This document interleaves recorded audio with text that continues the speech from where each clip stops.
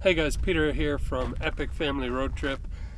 We get requests from time to time on different equipment we're using and other topics, and we thought it would be fun to do some educational videos. You know, we realized we've been living off-grid and overland lifestyle full-time now for 8 years. We're coming into, or we just started our 9th year, so we have a lot of experience in the field. We've gone through all kinds of different setups and equipment and vehicles. So we think it would be helpful to share what we know. Please let us know in the comments if you like these kind of videos and if you have any specific topics you want us to talk about.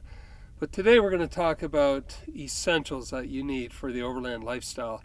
And we've broken it down into 3 categories. So the 3 categories that we're going to talk about today are: 1, food, water, shelter. Number 2, comfort, hygiene, and safety. The 3rd category would be recovery and communication. Before we get started, and in full disclosure, we wanted to let you know that no one is paying us to create this video. Most of these products we bought ourselves. Some of the products were given to us by various brands to use in the field and to provide feedback to them.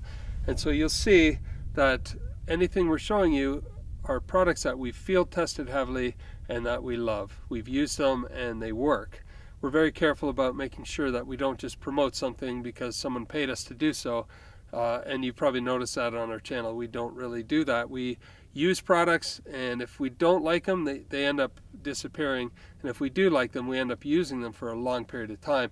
And you'll notice that a lot of these products that we're using today have been heavily used in the field. So they're not clean. They're not, they might be bent up a bit, and but they're not showroom items. They're used in everyday life out here on the trail. So we're talking about food, water, shelter, and a very essential item if you're out for a long period of time is a good table. So we've got this table that we bought about a year ago, and we love it. Ease of setup, and it's just the right height, and it's got some good surface area, and then it collapses into a pretty small bag. Now, with everything in overlanding, weight and size are of the essence, as well as functionality. And sometimes when you go to a smaller size, lighter weight, you give up some functionality. It all depends on your rig, how many people you're traveling with, and how much space you have. So this is what we use for a table. And it's by, the brand is Eureka. It's called a Eureka camp table. We'll put all this information in the description below.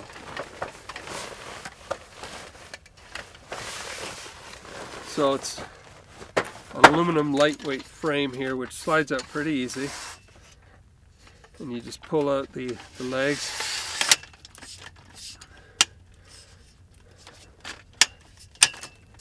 Clip it together. The second part is the tabletop, and it folds up conveniently like this. And then to put it together, you just set it down on the table and fold it out. And then there's a clip on each corner. Next, I'll talk about chairs. I'm going to move the table out of the way here and show you a couple of chair options. Just like with the table, when it comes to chairs, you can either go super lightweight and small and compact, or you can go a little bit bigger and have more comfort. Again, it has to do with how much space you have in your vehicle. So when we started out, we went with these little Helinox lightweight backpacking chairs because we had 5 people, and so it wasn't a lot of weight in the vehicle, and it didn't take up a lot of space.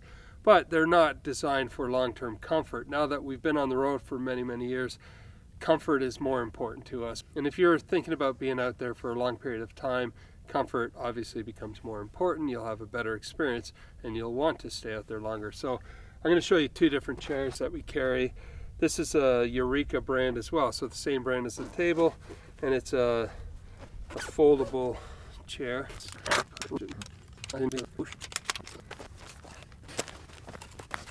It didn't take too long to set up, and it's quite comfortable chair.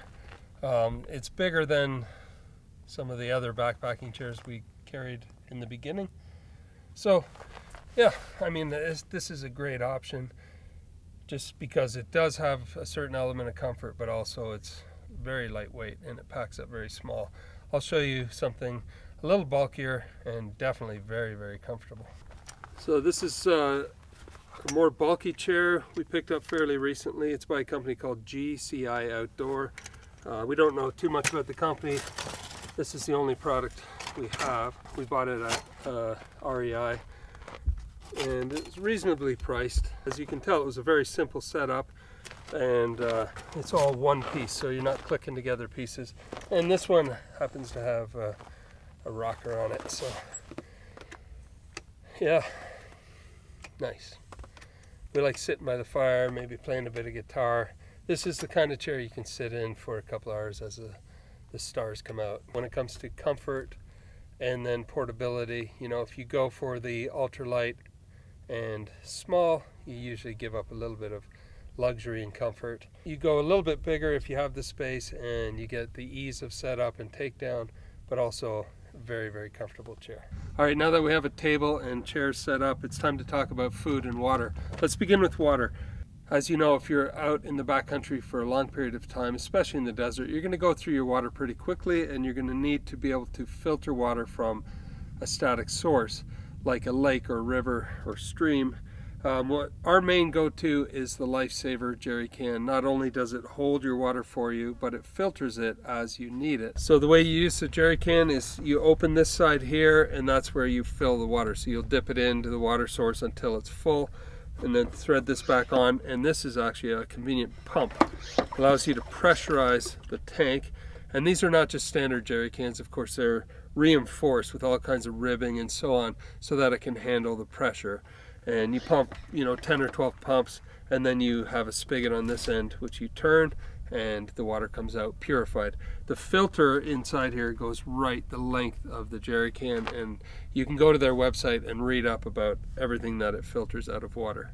We do also have a product from Lifesaver which is more like a straw, where you dip it into the river and you pump into a container. So both are very, very handy.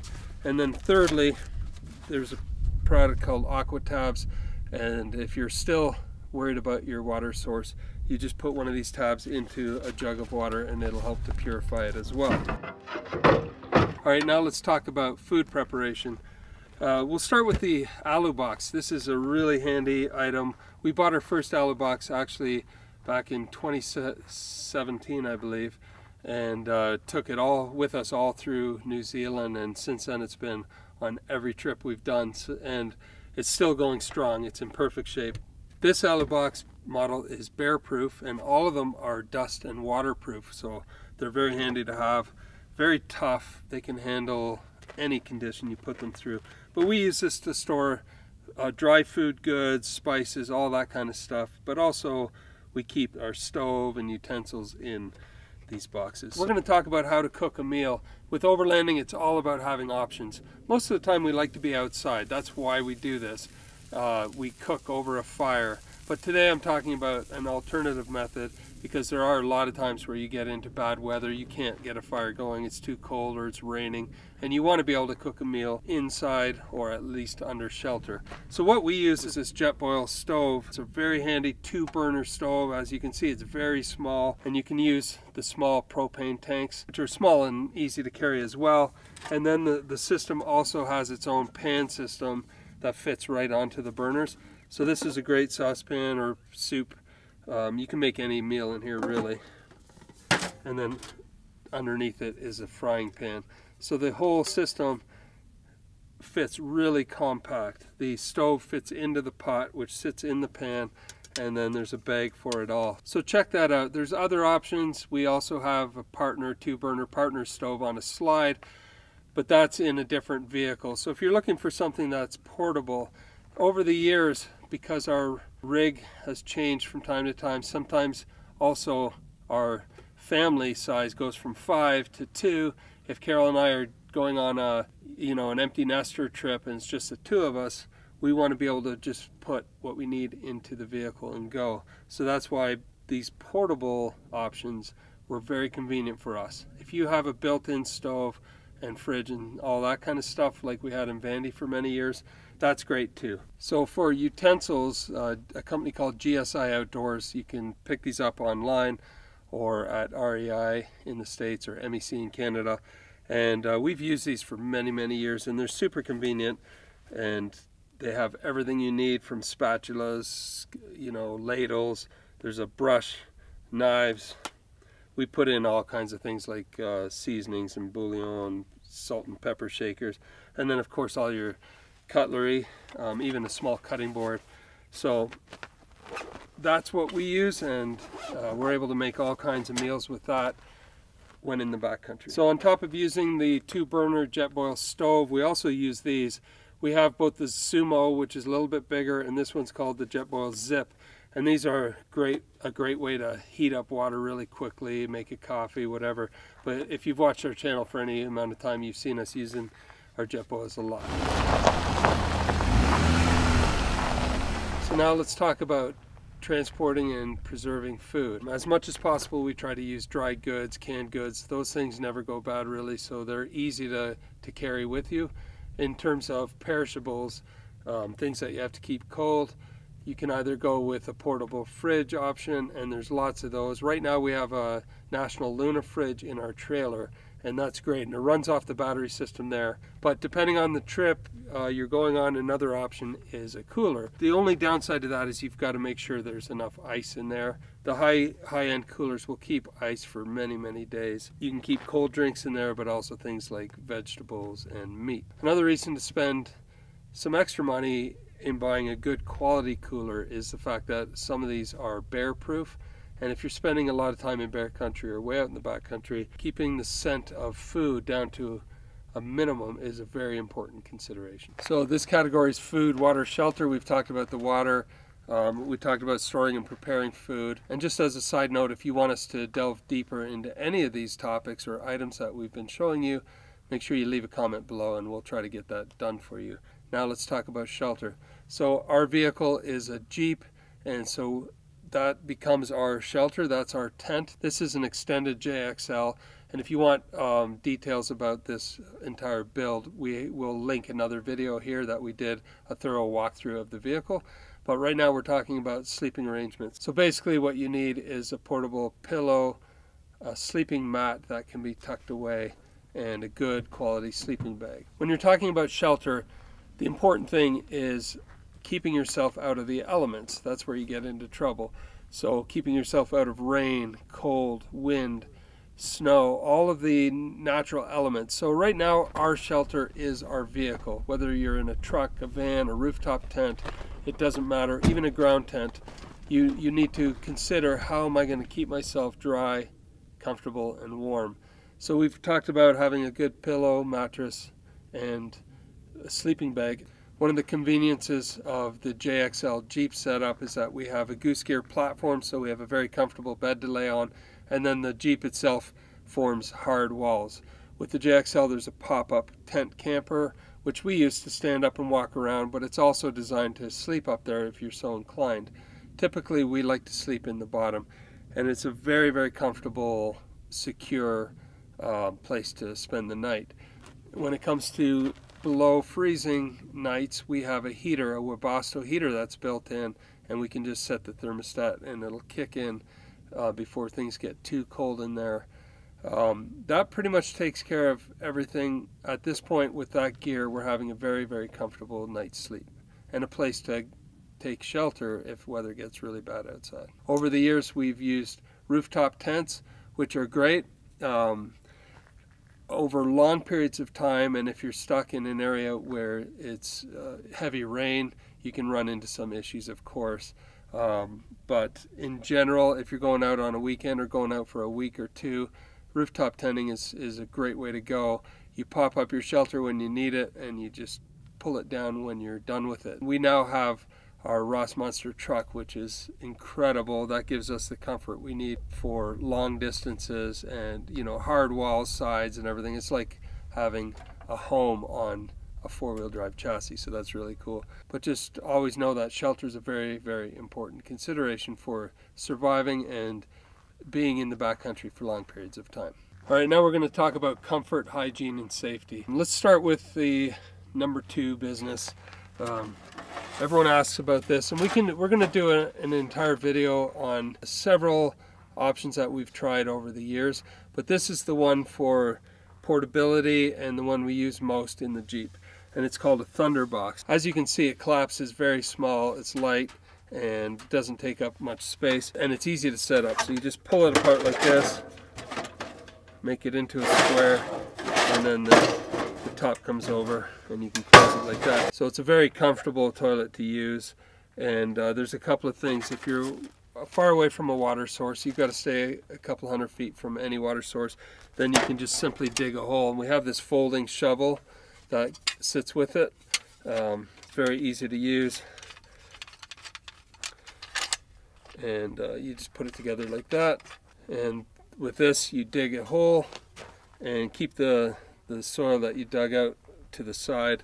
Then you set up your Thunderbox on top of that hole, and away you go. When you're done your business, you take the shovel, fill it back in, and it's gone. But they also supply biodegradable bags, and depending on your situation where you are, you can put one of these bags. They fit nicely into there, and when you're done, you can tie it together and bury it, because these bags eventually disappear completely, and everything becomes part of the soil. If you're not camping in a place all by yourself like this, where you can just set it up in a little dip or behind a bush or a cactus, then we do have a privacy awning off the side of the Jeep, which we'll show you when we talk about the shower situation. Lastly, toilet paper is very important stuff. We, over the years, learned to always store it in a Ziploc bag because moisture ruins it, and you want to keep this stuff in good shape.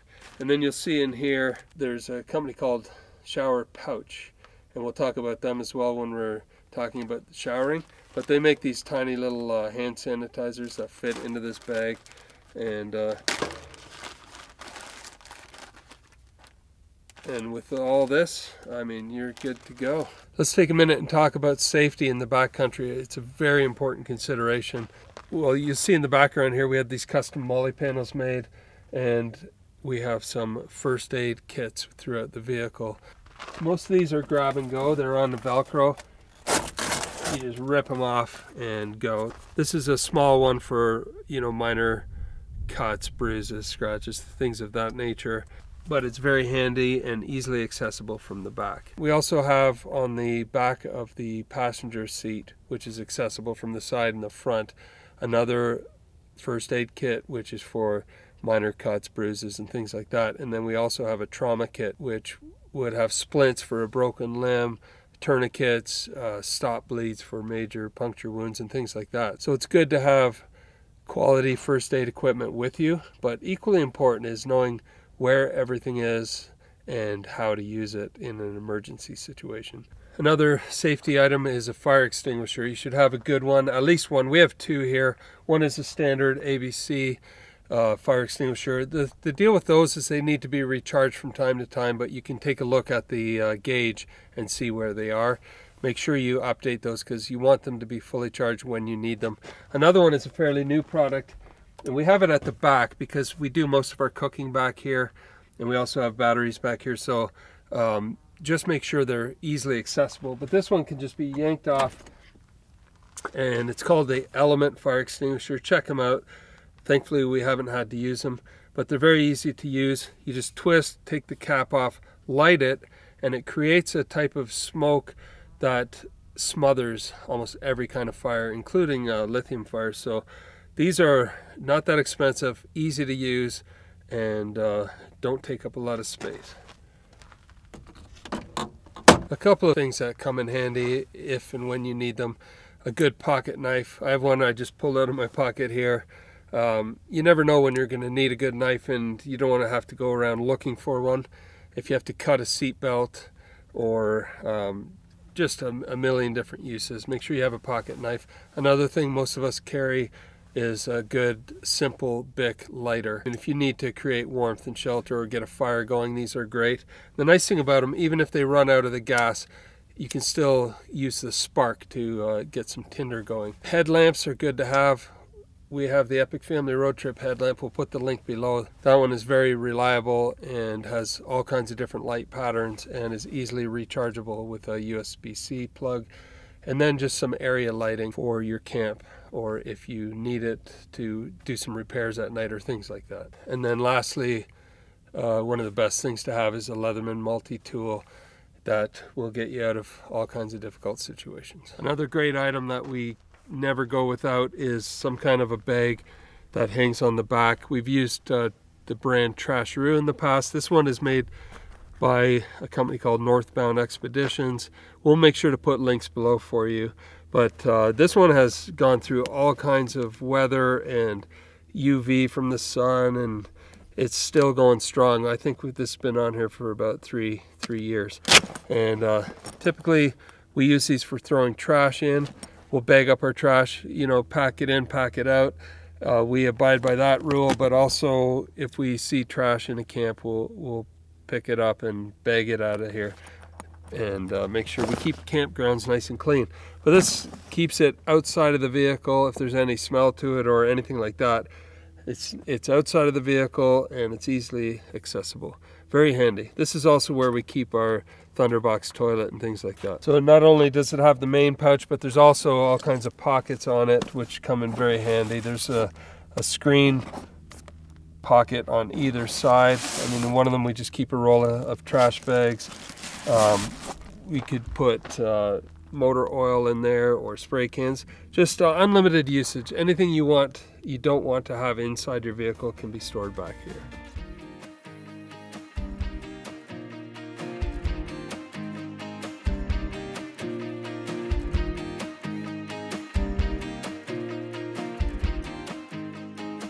So this is called the shower cube, made by Easy-On, and it is a handy little thing to have. This is where we take our showers, and like I mentioned earlier, if you're in an area where you've got neighbors within view and you don't want to set up your toilet, you know, out in the middle of the open, then you can set it up here, and this gives you the privacy you're looking for. As you can see, it's very easy to set up and just as easy to take down. So let's go take a look at the shower system that we use. This is called the Geyser shower. It is amazing, and it has been a game changer for us just because of its convenience and size. It's very easy to use, and you don't need a lot of equipment. It's a self-contained unit. There's two ways to use it. One, you can fill up the water canister with room temperature water and then plug it into any 12 volt in your vehicle and it'll heat up. Or you can just fill up the canister, 2 parts room temperature water and 1 part heated water. What we do is we boil it in the jet boil and throw it in there, and it makes a perfect temperature of water. Feel it, of course, by hand to make sure it's a comfortable temperature for taking a shower. Then you put the lid on, flick that switch, turn on the pump, and it'll pump water out to one of these sponges. And we've got a replacement scrub sponge here, and each person uses their own, and it's good for many usages before it needs to be replaced. There's a little knob here, and that's important. This knob regulates the flow of water. So when you're washing, you keep it very low, and it gives you enough water mixed with soap to get a really good lather on your whole body. And then you can turn it up a bit and fresh water will come out and you can completely rinse. And it's amazing. I mean, with such a small amount of water, you can take a very long shower. In fact, I usually have water left in the canister when I'm done. And Carol and Caroline love it. Even though they have lots of long hair, they can really turn up the flow and wash their hair with it. So something to look into if you're looking for a really compact, easy to use shower solution when on the road. And then for between showers, for hygiene, there's a thing called the shower pouch, and they make these really good shower wipes. This is a medium size, they have larger ones, and it's a full body wipe. So that gets you by, you know, if you're out on a dusty trail or you just want to freshen up, check out Shower Pouch. They're available online and at most outdoor retailers. So as you can see, with that toilet set up and this shower set up and then that side awning, which gives you privacy, it's really easy to have good hygiene when on the road. It's really important for your own comfort as well, and allows you to stay out in the backcountry for longer periods of time. So lastly, we want to talk about recovery and communication. We're not going to go into a lot of depth. We will definitely make another full video about these topics, but some of the basics: you need to have a good set of traction boards. We use Max Tracks. They're tested and proven, and they've got us out of some very difficult situations over the years. You'll see that this is mounted on the spare tire, which is very handy and easily accessible. These mounts are available at equipped1.com, so check that out if you're looking for a place to mount your MaxTrax. Of course, if you can get one, a good winch is going to definitely help you. We have a Warren Xeon 10S on both Jeeps, and they've also got us out of very difficult situations, being stuck in mud or snow. Along with that, we have a recovery bag with things like soft shackles and static ropes and tow ropes and things like that, but we'll do a separate video on that because it's a very extensive topic. Now let's talk about shovels and some other items that you should have with you to get yourself unstuck. This is a new item in our list. We actually haven't used it much, but a good friend of ours, Chad from Living the Van Life, he gets out in the backcountry with his van all the time, and he was talking specifically about desert soil, and we're in the desert right now, and this becomes a indispensable tool for hacking out some of this hard ground where a shovel just wouldn't cut it. So just we picked this up at a local hardware store, and who knows, if we have to use it, you'll definitely see it on our videos. Another important item is a shovel. Now there's some very expensive fancy shovels on the market, but all you really need is just a basic shovel. We have the AEV tire carrier, and it conveniently has a shovel holder. And you just give it a twist and pull it out. And so here we have it, just a basic, it's a Craftsman. You can see the label still on it. These are brand new because we had worn out our other ones. We find ourselves needing to clear trails from time to time or do trail maintenance just to be able to get by. Often it's branches coming in. So a good handsaw, we use the Boreal saw by Agawam Canyon. That's a great handsaw, and it really works for, we've cut, you know, some fairly large pieces of wood out of the way. We have a hatchet with us. We have an axe mounted on our roof rack, and we usually carry an electric chainsaw with us as well. The nice thing about having the Red Arc and the Battleborn batteries in the Jeep is we have a lot of power. We have a solar panel on top, so we can charge up those batteries.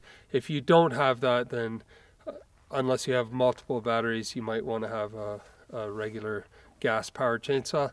But all of those items really come in handy out on the trail. All right, another consideration is you need the ability to inflate and deflate your tires on the trail or getting on the trail, and then if you get back on pavement, you want to inflate them. So a couple of things we have. Under our seat, we have an ARB dual compressor, which is a very powerful compressor. You can see the line. We just keep this attached at all times. And to this, we hook up what's called a speed flate, and it actually goes to all 4 tires at once. And you can use it to deflate the tires equally or to inflate them all at once, and it saves a lot of time. In the past, we used a small portable compressor called a Vi-Air, and it's handy if you're just going on a trip and you want to get it out of your vehicle, but it was quite slow. And if you want something as powerful as the compressor that's tucked under the seat here, you need to get a much bigger unit. So, but that's just an option that we've used in the past. We also have these units called a Sten deflator, which are very handy as well, and they're set to 18 pounds, so they will turn off. They'll stop deflating when your tires reach 18 pounds of pressure, which is usually a pretty good PSI to deflate to when you're getting on a rough trail. And then when you get back to pavement, you want to get them back up to highway pressures like 37 PSI or something along those lines. You hook the speed flate up to all 4 tires, turn on the compressor, and it'll do that. You just monitor the PSI on the gauge. All right, lastly, let's talk about communications. So we use a couple of things. One, we have GMRS Midland radios in our vehicles, but that mostly allows us to communicate between our vehicles, not necessarily to the outside world. You could use a CB if you want, and then there's also a ham radio option, which is something we're learning more about, and we want to get licensed on that and start using that a lot more. But now let's talk about satellite comms. If you are in the backcountry, you would have a cell phone with you, but typically you're going to run out of cell service at some point, and so that's where different satellite options come into play. We use Zoleo. These are great. They have connectivity all over North America and around the world. In fact, I think these have the most connectivity around the world.